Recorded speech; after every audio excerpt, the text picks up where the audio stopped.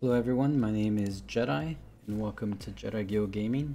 I'm going to make part 2 of the key bindings and FPS philosophy that I came up with. I had a couple questions from some friends and some people and I just wanted to cover some things. This video is going to be a little different than the last one. The last one I took a long time to edit, and so in this one I'm going to do it in one take. So I apologize in advance if I mess up or there's a couple things, but I feel it sounds a little bit more natural and it's a little bit more friendly. So thank you. Alright, so now that the game is out, we've been playing it for some while, and I noticed, unfortunately, we can't do some of the things that I wanted. You can't do the same key bindings as through the game. You have to edit them, and then just the default settings are not very good. So I'm going to show you really quickly the settings that I have set up. Let's go to the settings here for my key bindings. So one of the things I want to talk about is you're gonna see some icons here that look similar, but there's differences. Okay, the basic ones are standard fire. I'll explain what that reload is for me. It's on my mouse button. The melee, for my melee, I actually use scroll down. I know a lot of people use it to swap weapons, but as I said, you should get comfortable with 1, 2, 3, and 4. If you've been playing video games for a while, you're going to notice that every first-person shooter makes you switch your weapons between 1, 2, 3, 4, maybe even 5 if you have more. You should get comfortable with that. If you're going to start to play on the PC, I would suggest to just get used to it now instead of just trying to bind it to a scroll up and scroll down. Nobody really uses that. It's not as effective. The typical right-click is zoom, that's standard. The block, I made that actually my middle mouse button. I think that says Titan. Although I think it's not needed because you could right click and I think it does the same thing. The jump is the space bar, same thing. The toggle sprint, I left mine to toggle and I have it shift. Normally I hold, but in this game you run a lot. Got tired of holding the button, toggle just make more sense. Now here's the big one. Toggle crouch. Crouch, it says P, but it's actually the back button on my mouse. It's essentially the back button. And I have it there because if you're going to play Destiny often, you're going to notice some of the pro players, they slide a lot. And sliding is effective in PvP because it keeps you off the radar. It makes you a little bit harder to hit. And just in general, I think it's just a good ability. It feels good and it's fun to use. So I would greatly advise you to do that. The class ability, I actually set mine to scroll wheel up on my mouse. It's really easy to use. I'm going to go into a little detail about why that's more important. That's what I have it set to. The air move, again, I have it the same thing as the block up here. If you notice, it's got the same icon. You can't do this in the game. Like if I select right now, it's going to go away. And I'm going to show you how to edit that file in a little bit, just like I did in the last video. The interact for me, this is another huge one that I would greatly advise you to do. This is actually my forward mouse button. Or my forward button on the mouse, like when you're browsing on the web page, you press forward. I have that to my mouse. Grenade, it's an extra button on my mouse as well. I like to just spam it. I've been using this game and this button for a long time. That's O. And then Q. Q is super. Now, one of the things I want to cover is, so they're in the keyboard, and I'll cover these. Let me just talk about Q and R, and I think these are the rest. The weapons ones don't matter. I think everything's the same. I think I changed my secondary to middle mouse button. It used to be E. It can be, doesn't matter. These are not that as important. I think these are all preferences. But let me show you what I meant. I'm going to minimize the game. Okay, hold on. Okay, so I'm going to talk about my keyboard. Okay, so here is my keyboard. I actually have a Corsair K95. I can set, this is when I regular type and this is when I game. And so the reason I highlighted some of these buttons, these are the hot buttons that you should get used to and you should get really comfortable pressing in any game. I don't have shift enabled because I don't need it. My finger's always on it, but that's kind of included, but it's given. So WASD, as I said, those buttons always need to be pressed. Your fingers always should be on there.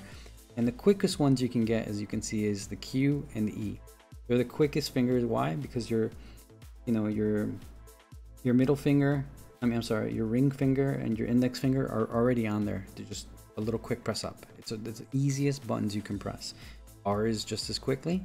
And so the reason I'm mentioning this is you guys need to learn to map these to important buttons quickly. On top of the mouse, these are also priority buttons. I made mine Q as in super.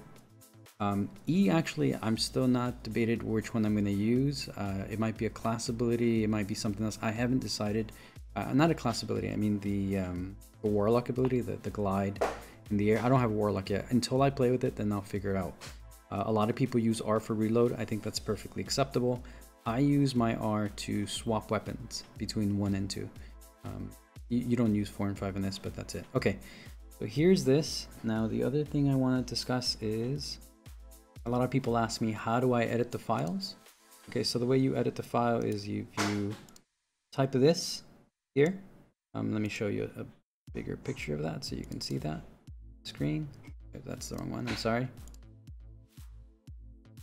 Okay, that's it. That's the zoom. Let me zoom it in. This is the path that you should put. This should take you to your profile under Bungie, DestinyPC, and prefs. I'm going to put that in the description, so don't worry about getting that now. It's going to take you to this location, right? Let me show you what that looks like. I have it here. All right. Actually, the game is holding on to it right now, so I'm going to exit the game. Okay. So this file constantly gets changed by Bungie. It keeps altered and get it changed all the time. If you right click and you open it up, I'm not going to do it here because I'm going to show you another file that I modified. Here's what it looks like when you open it. You scroll down and you get to this point. You go to the key binding sections, and I highlighted the parts where you're basically going to modify. You see where it says mouse wheel down for melee? So that button, I highlighted orange, that's the scroll wheel. And then up here is down here is the mouse wheel up unused. You edit these manually. You literally just type in the variables. I use Notepad+. This is why it looks a little bit different than your regular Notepad file. I like it because, as you can see, it colors it. It's a little bit easier to use. And so through this file, which Bungie uses itself to modify its keys, this is how you can actually have the same buttons to do the same thing, or in some situations, do things that wasn't programmed in the game, like the mouse wheel up and wheel down. That you can't change that in the game. You could only change it through this file, and I highly just doing that instead of selecting it to weapons. As you can see, for me, I have this bracket, which is my mouse key.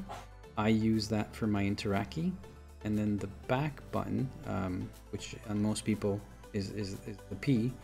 For me, I use that for crouch because I'm always sliding that. For me, and then the other reload that I use, if you have this mouse, this bracket over here, this is for reload, and the O is for grenades. That's what I usually use on my mouse. But the big ones I think that most people are not aware of is to match the P to the crouch, and also to do the interact with the forward button. If you only have 2 mouse buttons, I would highly suggest this. As I mentioned, it allows you to easily crouch and slide without interfering your finger movements. You can move a lot quicker if you have to. And then interact, I think, is useful for revives and clutch moments, and at the same time to pick up ammo and still evade incoming fire. I like to use it to reload, just because in the firefight sometimes I don't want to press the R button for a little bit and not be able to strafe right, but that's just a preference. Okay. I think that's pretty much it in terms of the key bindings. The other thing that I want to just discuss is, let me open up the game again. Sorry about this. One of the things I also want to discuss is, in the game, there's a couple settings that you can do to be a little bit more competitive. And these are the video settings that I think that most people should have. It'll help them see things clearer, and also just see a better view of the battlefield. I'm sure you guys are familiar with some of these settings. Hold on, but I'm going to just cover them in case anyone has any questions. Okay, so here's my character. So game options. In the video settings here, you're going to notice that I actually set this field of view to 95. You can go all the way to 105. I think it's all preference. I don't like it at 105 because you have to understand there's always a drawback. Sure, you see more of the screen, but things look farther away. So sometimes when you're hitting a shot, it just takes you a little bit longer. It can distort you. When you right click to zoom, you could put it back to normal proportions, and that movement might throw off your aim. I found that to be A compromise is 95. I think the default is 85, so this is kind of right in the middle.